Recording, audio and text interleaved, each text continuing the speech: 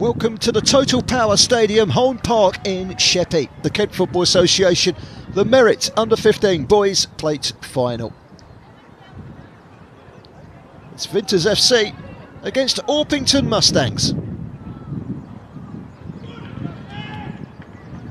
Vinters in the green and black, manager Sam Lawrence, assisted by Grant Foreman and Louis Lawler.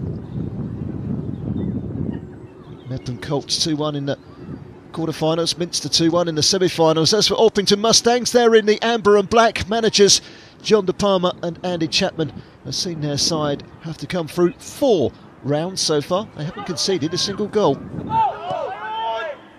Referee today, Louis Covington, as the shot blazed over the bar. Assisted by Alistair Snedden and Tom Amber. Lloyd Holland is the 4th official. It's brilliantly retrieved. Determined run this from Josh Sibley. He's got amber shirts all around him. He had eyes for one thing and one thing only. It was a goal. It was the side netting. That's a good cross. Comes through to Charlie Wright. Still Wright.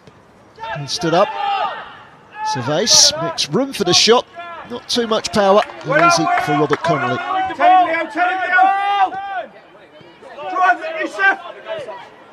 It's a good ball from Allison. Just failed to connect properly, Josh Sibley. Marion Hunter goes for goal. He scored 8 goals this season and 5 of them have been in the cup competitions. Fancies his chances there from a long way out.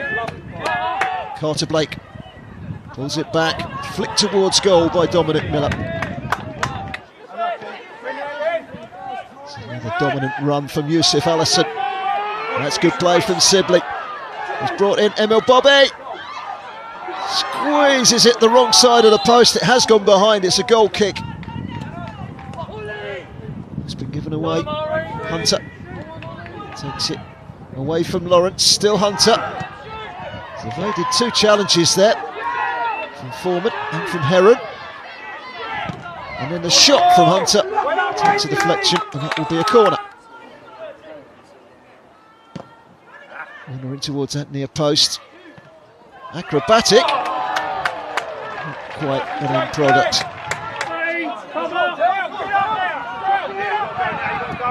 And coming forward here with Orpington. Shot from distance from Carter Blake. Safely gathered.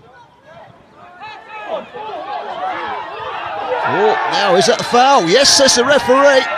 Ethan Foreman catches Dominic Miller and he has no complaints. It is Miller from the penalty spot. Saved by Jay Blake. He guessed the right way. And the game stays at 0-0. It's a good ball from Chapman. That's a delivery. It's Carter Blake. That was dangerous. Cervase. That's a good ball. This is Sibley. Good play from Sibley. That's a super finish. A little bit of control inside the penalty area, and then when he cut inside, he took the 2 defenders away from it. Just like that.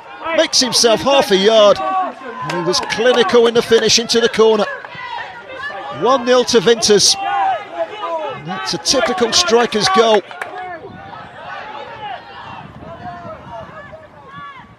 Good play. Just over the top. The goalkeeper might have taken a touch, but a goal kick is given. Taken by Miller.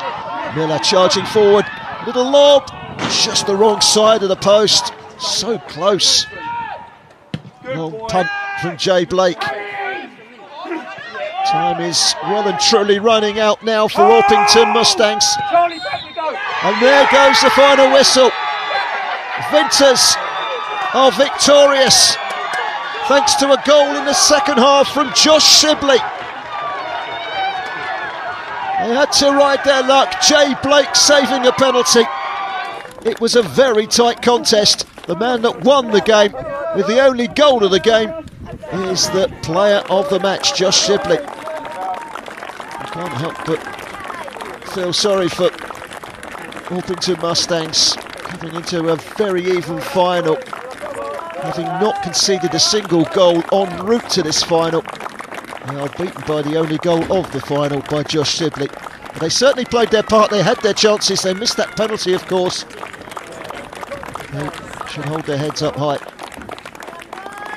Jay Blake saving that penalty, leads up his team to collect their winners' medals.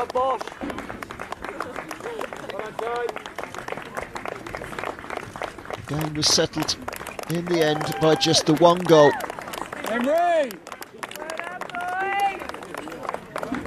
Wasn't much in it between these two teams. It's a very good final. It's Vinters. Last in the queue is the captain, Ethan Foreman, as he gave away the penalty. And he's all smiles now because he's got his hands on the plate.